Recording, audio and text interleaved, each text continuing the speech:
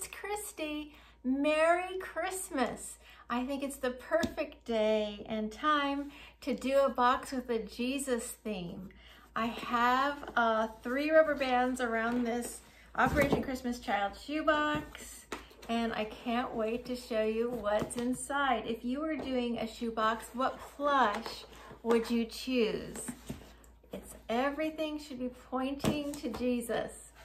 Did you say a lamb? That's one good decision because that's what we said. And if you said something else, I'm sure that's fine too. But this beautiful plush lamb is the wow toy, the stuffed toy, the star. As we think about Jesus, the Lamb of God. Yes, oh, it's so soft and plush. And everything else in this shoebox points to Jesus too. So let's get to it. There's a lot in here. I'll just take this out first. It is a bag with a lot of wooden items that are designed for toddlers. They have, it's like screws that go in and you can twist them around. There's a little screwdriver, bolts. Let's see. I think the screwdriver might be loose in the bag. But anyway, what do you think all of these fun wooden tools have to do with a Jesus box? If you said Jesus was a carpenter, then that's the same thing that we were thinking. So these fun wood toys go great for a shoebox that has a Jesus theme. Okay, so there's some more. What about, we like to have cars or rolling toys in our shoeboxes. This one is very unique. I love that it has a little lion inside the big lion, and it's wood, and there's another lion wooden toy in here, a puzzle. So what does the lion theme have to do with Jesus?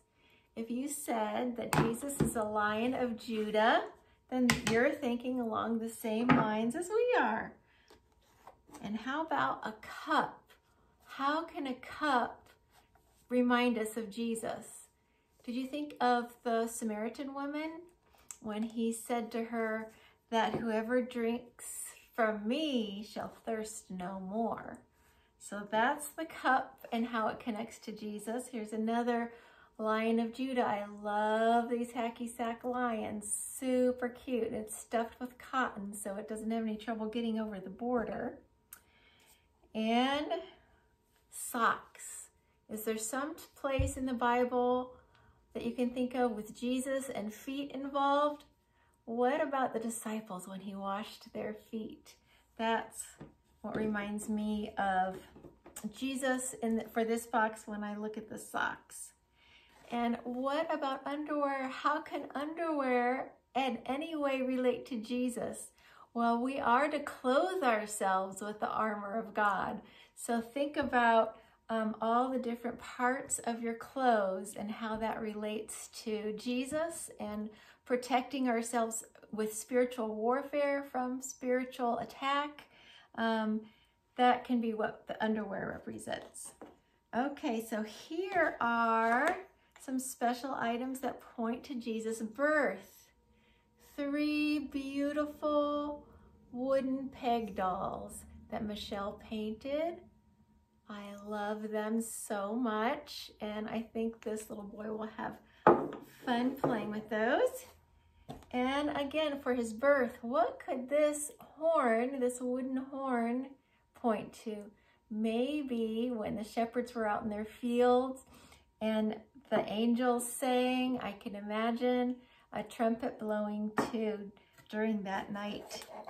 Screwdriver to go along with the carpenter kit.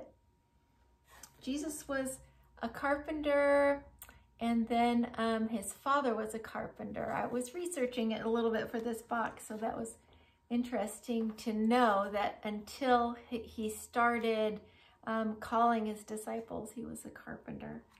And then here we have the school supplies.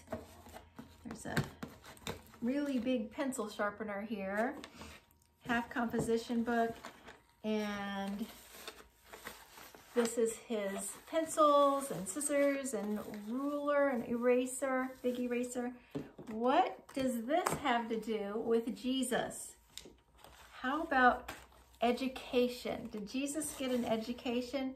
He was, do you remember when he was 12 years old? If you've read that part of the Bible where Jesus went and he was teaching, his parents were looking for him. He was 12. He had come in because of his coming of age in the Jewish tradition. It was time for him to become a man. And so he stayed. He told his parents that he was about his father's business. But at that point, he was teaching in the synagogue. So before that, he was a student. And after that, then he became the teacher.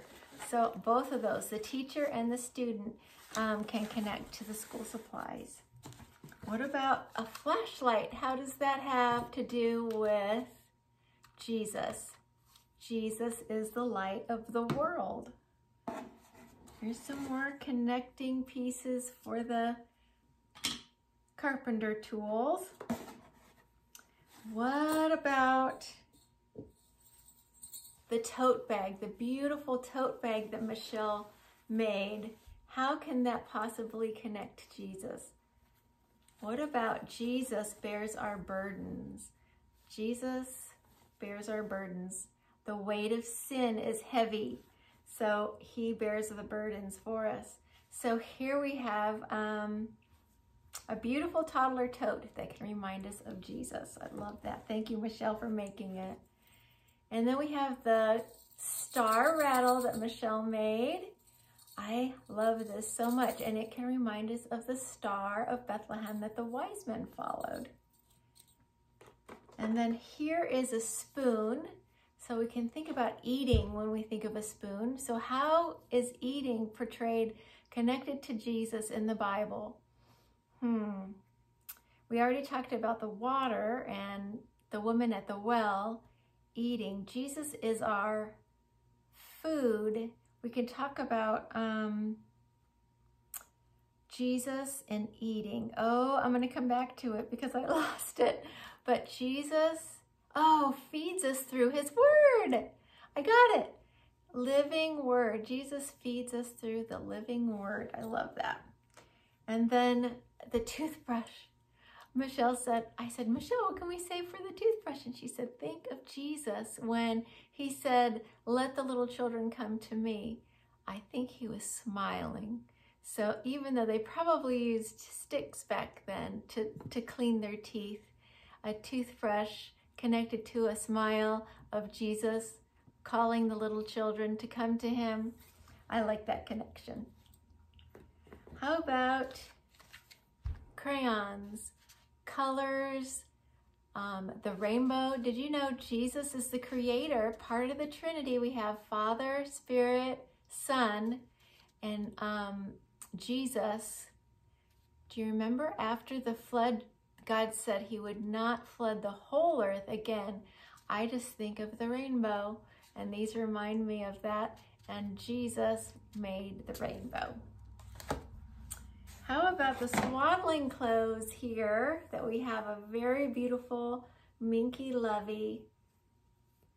The swaddling clothes, or are these clothes fit for a king? I do love this pattern and the bumps and the gold, the royal color. I have to think about that. This is so soft and wonderful, not at all like the material that Jesus had in his crib when he was born. Actually, it was the trough of animals where he was laid.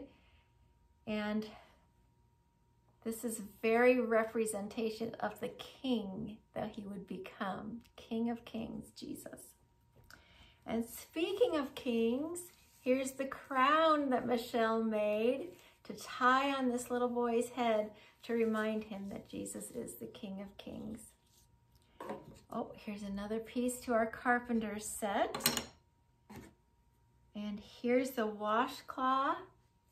Again, it can remind us of Jesus washing the disciples' feet. Also, Jesus washes away our sins.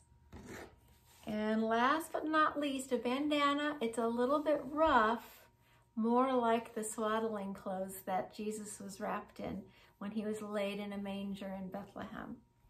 So that brings us to the end of this box. Let me know if you might make a Jesus box or if you were able to guess some of these things that I pulled out of the box. It was really fun to make this box, and I love the focus on Jesus, and I pray that the child will really know Jesus as his Savior when he hears about Jesus at the Operation Christmas Child event. Thank you for watching. God bless you, and bye for now.